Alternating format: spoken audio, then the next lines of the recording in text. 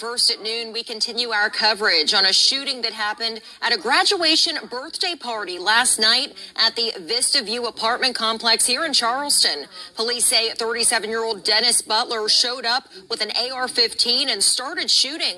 Now, what police say could have been a mass casualty event was stopped by a bystander. Eyewitness News reporter Ava Rash has been covering the latest developments for us all morning. And Ava, it sounds like that woman was in the right place at the right time.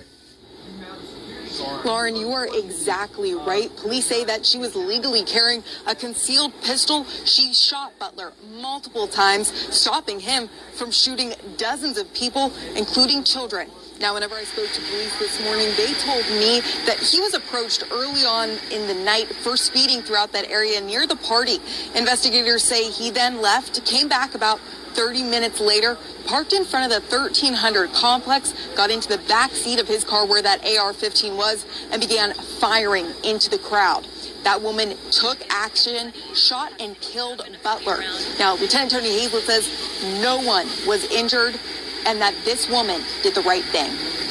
This lady was carrying a lawful firearm, okay?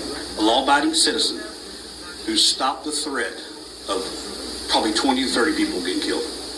She engaged the threat and stopped it. She didn't run from the threat, she engaged it, preventing a mass casualty here in Charleston. Now, this is a picture from 2018 of Butler from a previous arrest. Police say Butler had an extensive criminal history. They still are not exactly sure how he got that gun. Now, all witnesses and the woman are cooperating with police, and as of right now, no charges are being brought against that woman. For now, reporting at police headquarters, Ava Rash, Eyewitness.